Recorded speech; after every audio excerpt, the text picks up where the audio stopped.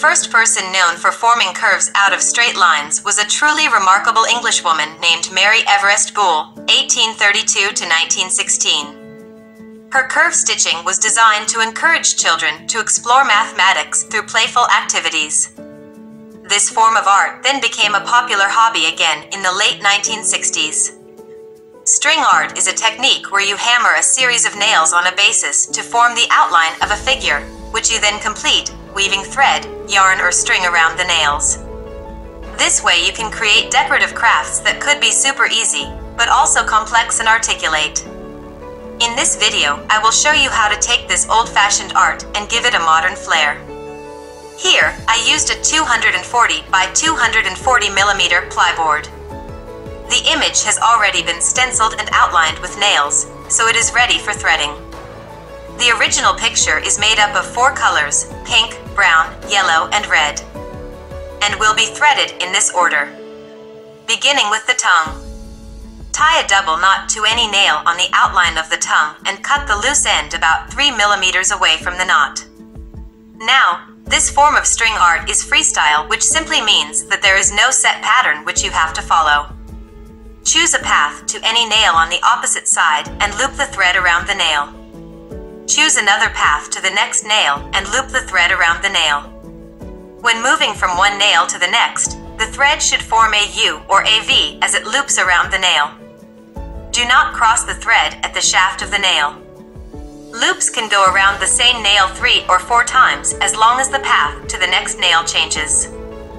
This will give the required color to complete the area, just like you would color in a picture.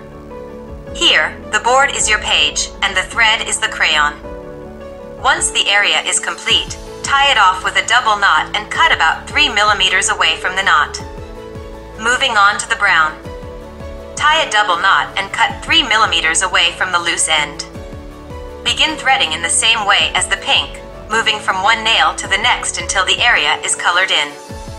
Tie off with a double knot and cut the thread.